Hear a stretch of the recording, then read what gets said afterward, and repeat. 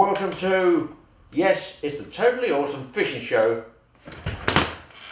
It's got to be the best fishing show on YouTube, surely by now. Over 2 million viewers. My God, it's rising like it's going crazy. But in amongst those 2 million, there's quite a few people, a lot of youngsters say, how do you make the bread and the brown ground bait that was invented by moi? You take some bread and you take some bran and you mix it together with water and you throw it in and the fishes eat it. Now I thought about it, I thought, you know what, there's probably a bit more to it than meets the eye or meets the ear if they're listening. And let me explain to you roughly. It's more for beginners. If you're an expert, you know it all, switch off, don't worry. Most of our fish in our lakes and rivers will come under the classification of a cyprinid. That means, how can I describe it? If you can imagine cattle and sheep and horses, they're grazing, you rarely see them in a field, just chilling, headset on, rocking around. They're eating, they've got their heads down, they're eating all the time. That's because they have a weaker stomach acid than, let's say, a predator. So on that principle, they have to eat on the little and often basis. They do not swallow great big clumps of grass whole, they have to chew it. Okay, so a predator has high acid content. Let's say a pike, or for instance like a snake, they're going to grab something, swallow it whole, and by all that chewing business, it goes down the hatch, then they've got to digest it. Well, they can probably go a few days. That protein to go into their blood and their body to be absorbed takes 2-3 days, whatever the figures are. Basically, they can dissolve it quickly. Cyprinids can't, which is good for anglers because that means they've got to eat on the little and often basis. The more times they eat, the more times we've got of trying to catch them. Okay. They have what's called pharyngeal or pharyngeal, I don't know how to pronounce it correctly, throat teeth. But I know exactly what they look like because I had a pal, name was Bob, he used to do a lot of taxidermy. So obviously when he's slicing all the fish up, he used to pull all the implements out and say, look at this, look at that. And I used to keep some of them. Now then, I can only describe these throat teeth like fingers like this, and they're right in the back of the throat of the fish, and they are used to grind all the food up that they eat. All the cyprinids, the carp, the barbel, the roach, all those tench, that type of thing. They use these throat teeth to grind the food up to eat, so their stomach acids react slower, so they need to eat a little bit more, a little bit more, a little bit more. And that's good for us. So hopefully that describes to you what a cyprinid eats like. But my reasoning behind that is, why would I throw a little bit of ground bait in if they're eating all the time? When they've eaten that, they're going to clear off somewhere else and start eating again. I want to keep the fish in front of me. So that's why I use a cheap brackets, bulk ground bait of bread and bran. That's the mix I use. I'm not going to go and get some expensive perfume stuff and just like throwing money in the water. Maybe if you're a match fisherman, you probably do need it to catch lots of little fish. I can understand that. But for the average pleasure angler, he just wants to go, he wants the cheapest way you can go fishing. Ball up the ground bait, throw it in the water. Brilliant. Bread and bran. But there's a few more tips I can give you. I'm going to tell you how to get, only you YouTubers know this, bread for nothing. Nothing. Can't believe I'm saying that. I'll show you how to do it. I'll show you how to mix it up, give you a few tips, and maybe you'll catch a few extra fish from doing it. So it's how to make ground bait the cheap and easy, the totally awesome way. That's good, believe me.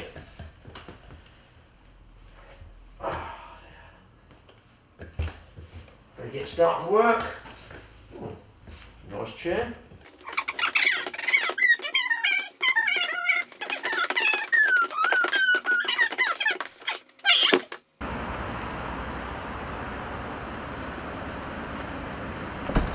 And this is where you go to get all that lovely free ground bait. Look at it, lovely bread. It's like concrete because a lot of bakers will give you their stale bread. You only have to ask them. Let's get back to the Totally Awesome garden and do some mixing up. See if we can't show you how to make this ground bait. Oh, it's free, I love it. All right, here we are at the Totally Awesome school. So everybody's seated, everybody got their pens and papers at the ready to take notes on how to make your own ground bait. I've been to the bakers, I've got my bread. You can go to the supermarket, you can buy cheap sliced bread. You can go to the bakers and you can get all this bread, stale, albeit stale, for nothing. Just ask politely. Now this one or when this is sliced bread, you can use a French stick. Now, this type of bread is very, very hard, usually usable only one day. I'm sorry?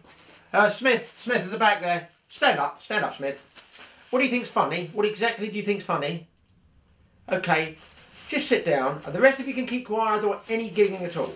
Now, this is a French stick. There's nothing wrong with the French. Smith, and you others, Smith, I believe you're the instigator in this. Stand up again. You will stay behind after school, and you will write out 500 times, I must not laugh at Mr. Pullen's French stick. Okay? Thank you. Sit down, keep quiet, the rest of the class, take notes, this is important. This is a French stick. It's a piece of bread. Now, let me explain to you. Sliced bread in a packet has a shelf life on it. Now, because it has moisture retained in that packet, if you open it up, this one, I've kept especially to show you, you will get, you can just see that there. Smith, be very, very careful. Pin mould. I said pin mould, Smith. Pin mould, okay? So the pin mould is a breaking down of the bread created by moisture in there. So, if you keep this bread, you need to keep it frozen when you buy it. But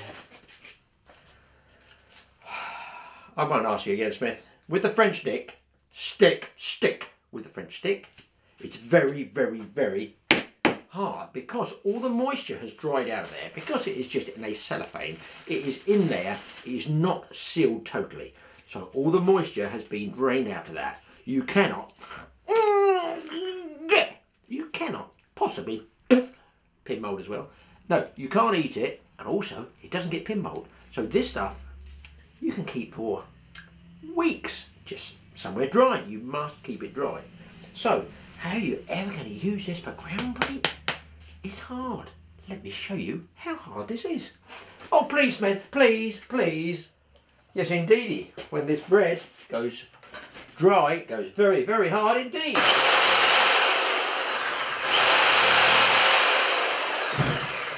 Hard enough to play baseball with. Yes!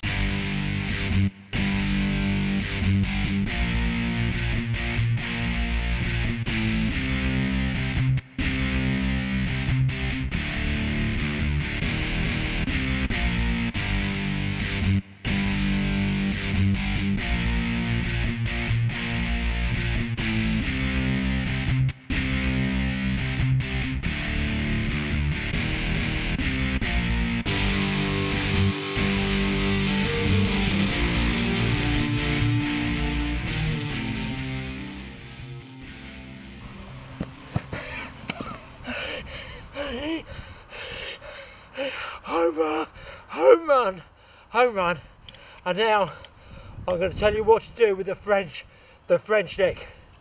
Smith, I told you again, I won't tell you twice. Whew, I haven't run that fast since I heard somebody say it was my round of drinks. Get all the French sticks together, break them all up. Oh, mommy! Break them all up into little manageable pieces like this. You know what I mean?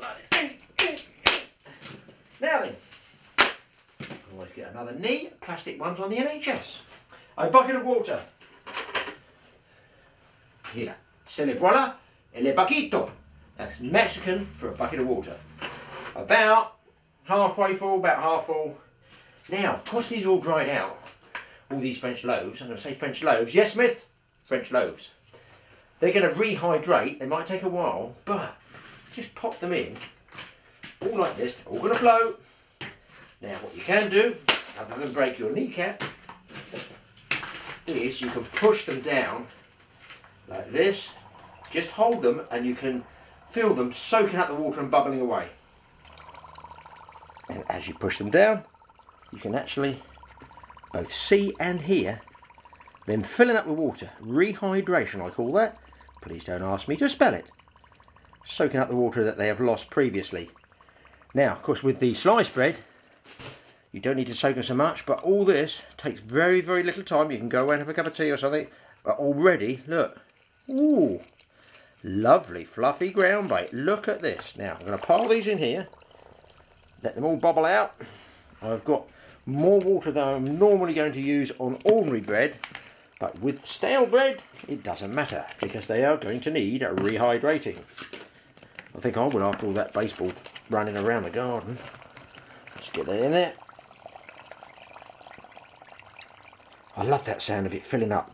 All those bubbles tell me that I'm going to catch some fish later on this evening. Here we go. You can actually run a couple of buckets on the go at the same time. Right, for the sliced bread, tear it open. Ignore the pin mould, it won't hurt you. A little less water, maybe a quarter of a bucket. In goes the bread. A whole loaf there. Same principle, push it all down, mush it all up. Get it in there. Now, I've got a couple of baker shops that I know, and the guy gives me all that free bread. He also gives me all the throwaway buns, all the lovely throwaway buns.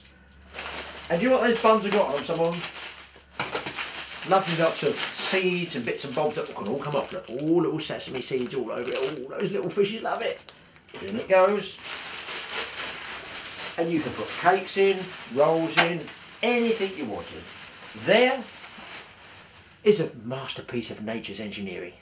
Would you have a ham and cheese with that? You wouldn't, would you? No, no. You would have extreme tummy ache. Yes. Mr. Porcelain Telephone, here I come.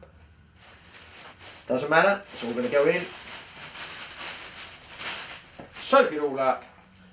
And you'll see what happens in about 10 minutes. At Graeme Mark III. Oh, it's lovely and squishy. It's right squishy, that is. In we go. Right, now while all that bread is rehydrating itself, oh, makes it feel like I'm having a facial. It's being rehydrated. I get my favourite ground bait. Tiny little bags. I only buy those cutie tiny little bags you can get. Tiny weeny bags for £2.50. Wrong.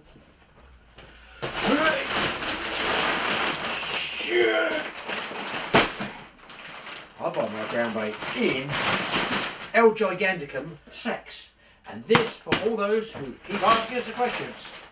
We're going to read this for you, people. I'm going to put my glasses on and have a tell you what it says. 20 kilos of brown. Now I do use brown for shark fishing. Brown, it says, what ingredients is it made of? Ingredients are wheat bran, crude fibre 10%. It has a certificate number 35785. You get them from agricultural feed suppliers. Agricultural means creatures, animals, right? Feed, food they eat. Suppliers, that's where you buy it. Feed material, store in a cool, dry place and do not get it damp. It goes mouldy, as I discussed earlier. Anything with moisture and warmth that creates mould, it goes mouldy. Best before, February 13th. It's past its sell-by date. And I'm still using it, fish are still eating it. Okay, this is done by Clark's of Wantage Limited. £7 or £8 for this sack. And there's the main thing that gets all my emails knocked off now, look. It's done Clark's of Wantage. Wessex Mill, Mill Street, Wantage, Oxon. Phone number's on there if anybody wants it. Phone them up, so that's what it is. This is what it looks like, and this is my additive, which goes with everything. It's bran, okay? Thank goodness I got out of the way and everybody now knows. Bran comes in a big sack and it only costs about £8 for 20 kilos. Let's get outside and I'll give you another tip about that bread. Once the water's been absorbed into the bread, you can tip the bucket up, gently keep your hand over the top so it doesn't pour all over the lawn, otherwise you get lots and lots of little dicky birds come down in the next morning. Strain off that excess water, just let it drain out, or you can use a maggot and caster riddle, which is what we use when you want to riddle off casters from maggots. Yellow or brown appears to be the colour that you can buy. Put a good scoop into the caster riddle. Just gently compress it a little bit and you can see immediately, because it's got the holes, it drains all that excess water out naturally. Of course you can just push down on top, give it a little bit of a boost, squeeze it all out. It's all like a bit of a sponge really, but you can see there, if you do use the maggot riddle, it's much easier to get the excess water out because You don't want too much. You can't really fish with that as it is, only very, very close, and I have done when it's very, very sloppy. There you can see the water pouring out of it, and that bread's just starting to firm up a little bit. Give it a little squeeze, drain it all out. Now you're completely empty, and as you can see, there's loads and loads of water, and all that hard bread, all that, well, it's really all mostly the dry bread, is starting to mush up nice and squishy. You're going to get all different sizes into it as well, big bits, small bits, little flakes. When it's all been dried off like this, back in the buckets, fill it right up again, it's dead easy. As you can see, I'll give it a good old mix up again.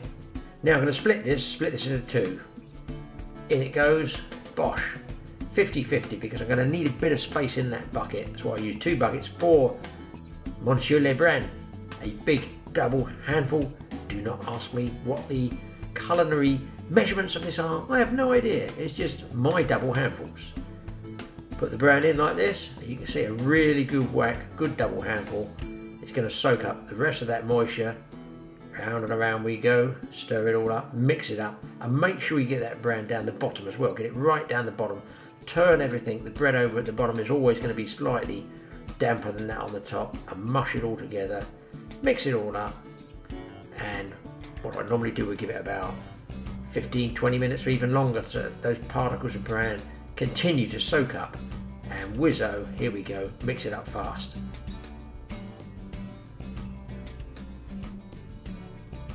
Now that makes a nice squeezy ball of ground bait, but I want that one on the far side to be a little bit stiffer. And as you can see, you just keep adding to it. It's very, very difficult to explain to people any form of measurement. There's nothing magic about it. You need to be able to feel what the texture of each ground bait ball is, the relationship of the bread, you know, to the crust, to any crumb you've got in there, and what the bran effect has on it. Okay, so we're all well mixed up, got it all lovely now, but I would fish with that straight in the margin. Give it good half an hour to soak up, and that makes a really soft, sloppy ball that I could throw, just ball it up tight and toss it in 20-25 yards, you know, so even like that, that's squishy. As soon as it hits the water, bosh, all apart. Little particles of bran spread out and feed the little fish. That attracts them, and the activity from that feeding brings in Monsieur le tench, carp and bream, and other stuff as well. Not for rivers really, for lakes. But you might at some stage want to make that a little bit stiffer, throw it a bit further. Or is it farther? I never know which way it is, further, farther. A greater distance, if you want to throw it a greater distance. Then, secret weapon. A wee drop of porridge oats. Hey! Get some porridge oats. Now, if you mix these up on their own, they go very sticky and very gluey. So, do not use porridge oats on their own. I add it to the mix. Hard to say how much. You have to feel it for a texture. Then you have to go away and leave it. You've got to let those porridge oats actually soak up, because they're nice grains. They're nice grains. The fish feed on these as well. Well, of course they feed on them. We go down to the supermarket, pay money and eat them ourselves. Obviously the fish will feed on them.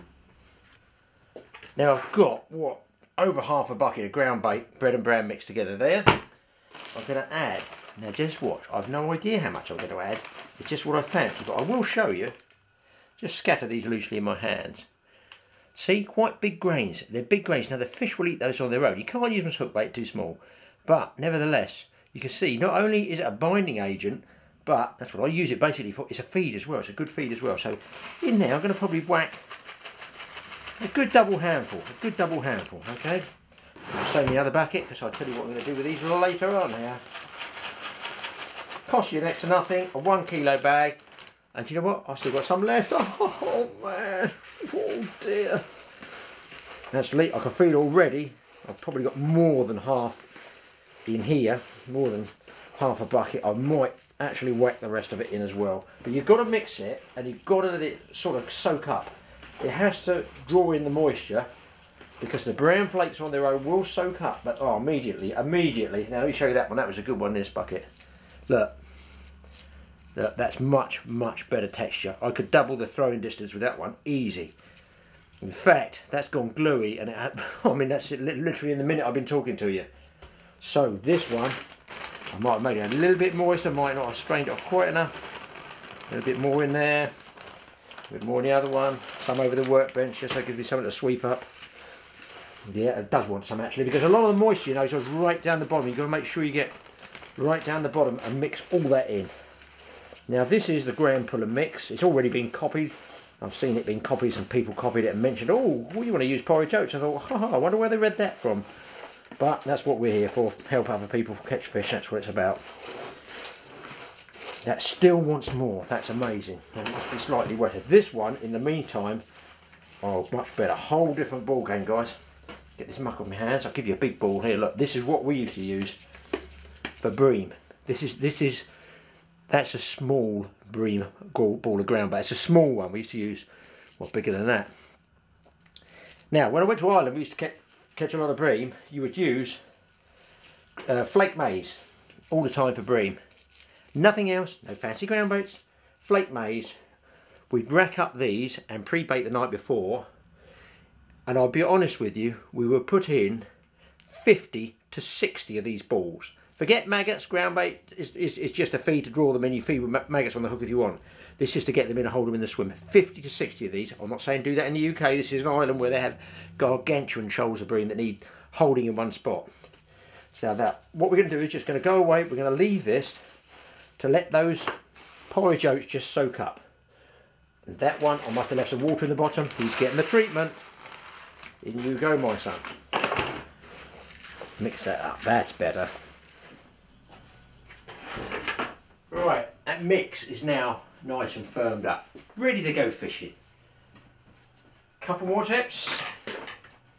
You can throw your ground bait out by hand, or you may wish to use a catapult.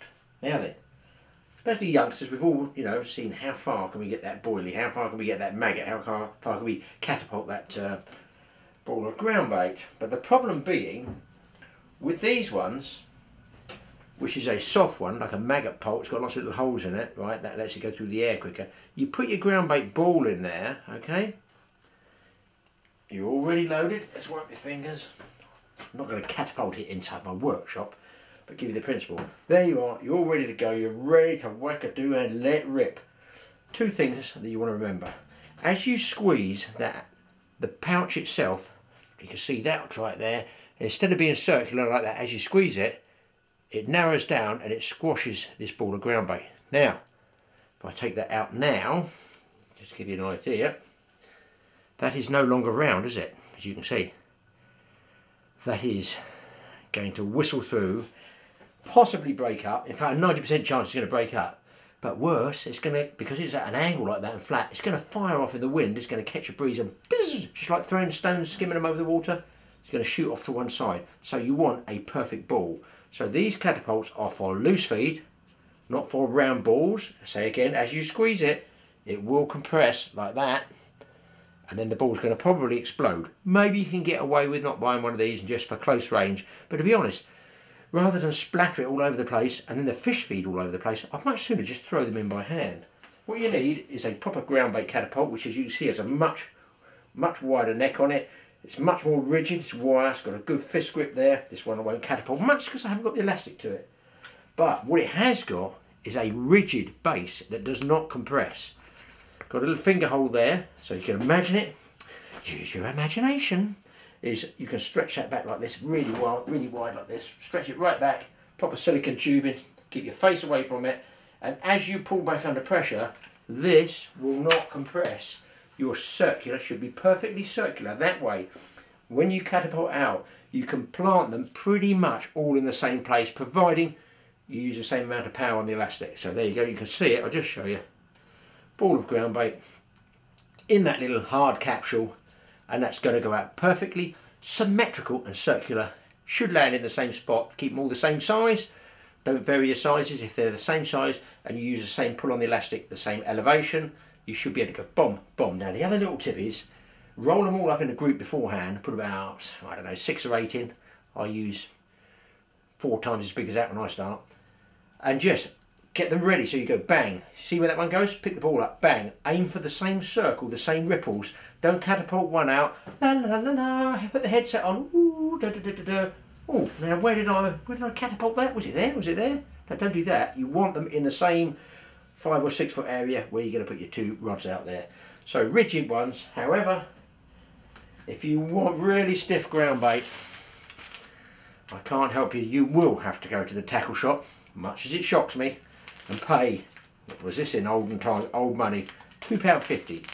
Pure white crumb. Now years ago we used to use for barbel golden breadcrumb, which set like tarmac on the M3 motorway, and coarse white crumb, which we mixed at about 75% white crumb, 25% golden breadcrumb, cupped it out, fast water, stones in the middle, maggots in the middle, closed it up, bombed it out, caught lots of barbel. That's the way it was. I don't even think you can get that stuff now. They do, some shops still supply this. Now, if I mix this and I squeeze this hard, I will now be attempting the new British world record for the furthest anybody could ever catapult a £1/2 ball of ground bait. Oh ye of little faith, who think I'm joking? I jest not. Right people, I've made up my high impact, medium velocity balls of white crumb ground bait. I have my catapult. Now you've all heard of catapults, but this one's different. This one's called a twatapult. Yes, not a catapult, a twatapult.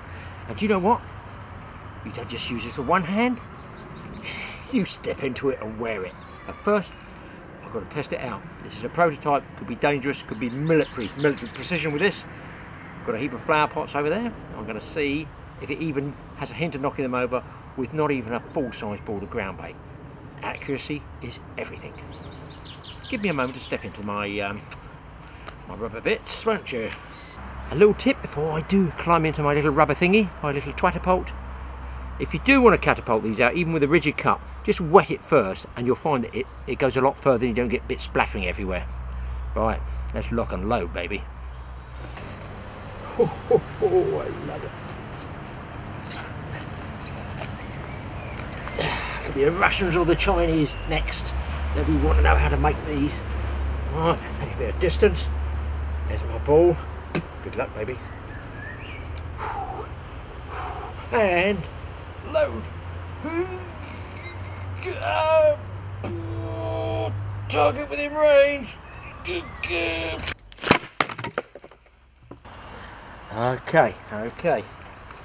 Here we go. Here we go. Record time. Totally awesome record. White ground bait. It's going. Deep breaths. And low. Full power.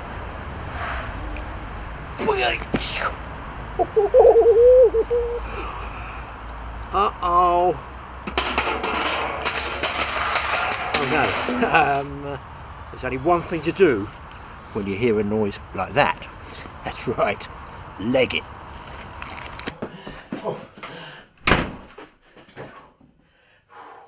I just made it back. Whew. Somebody told me it was that mad presenter's car, the other guy. You know the one if you watch my films? That one. Couldn't have happened to a nicer bloke. Right, on a serious note, let's finish off where we started making ground bait. Get some plastic bags. I've got 2, well, sort of 3/4 buckets of ground bait there. Obviously I'm not going to use it in one go, but with ground bait, because it's water based, just get a whack load of it in old carrier bags, take it out, fill your bags up like this, put it in the freezer, you're ready to rock and roll whenever you want. Look, there it is. Give it a couple of bangs, you can play games with it, make any shape you want, just spin it up. Mind you, I've got a chest freezer as well, so I've got a big chest freezer. Mums might not like it, and wives might not like it. It's a big old lump. I mean, you could take the roast beef joint out, I suppose, you know, put this in. It's far more important than food. Get it in the freezer. Bob's your uncle, Charlie's your aunt. I'm ready to go fishing. But do, guys, remember this will be solid. Don't take it out in the morning you go fishing. Take it out at least lunchtime the day before you go fishing. And don't bring it back if you want, you know, throw it in the water. That's what it's there for. You know what that's cost me? Barely £1, and I've got about 7 pounds of ground bait there. So there we go, all packed up, nice and ready to go in the freezer. There's a lot of stuff in this freezer. I really need to go fishing again. In the freezer it goes. I'll get the others in. So that little mix up, bit of fun doing it as well for you guys. I've got 4 days with 4 sessions at least of fishing there. Just cost me a few pounds, buddy. A few pounds. Hope you've enjoyed it. You've been watching the Totally Awesome Fishing Show yet again. There'll be more coming your way hopefully soon. Enjoy making your ground bait. It's a bit of fun. And I'll tell you what, does it catch fish? Check these out. See how stupid I really am. Or perhaps not.